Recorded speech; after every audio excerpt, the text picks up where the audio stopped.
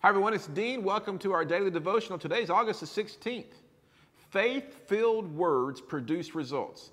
The types of results your words are producing, however, rely solely upon what you put your faith in. Is your faith rooted in what others can do for you or even what you can do for yourself? Or is your faith rooted in the promises found throughout the Word of God?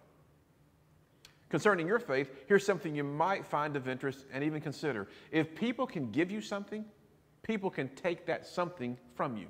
Not so with God. His motivation in honoring our faith is His Word is always for our good. He loves you so much that He's given us the same spirit of faith that raised Jesus from the dead. Think about that same spirit. What are you going to do with that power? My suggestion is that you do what the Bible says.